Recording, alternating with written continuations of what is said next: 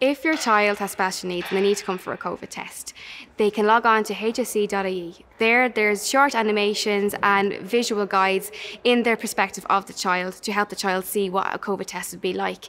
It is a strange experience. It's not something that they probably would have gone through before. So just preparing them will help before they come to the testing centre.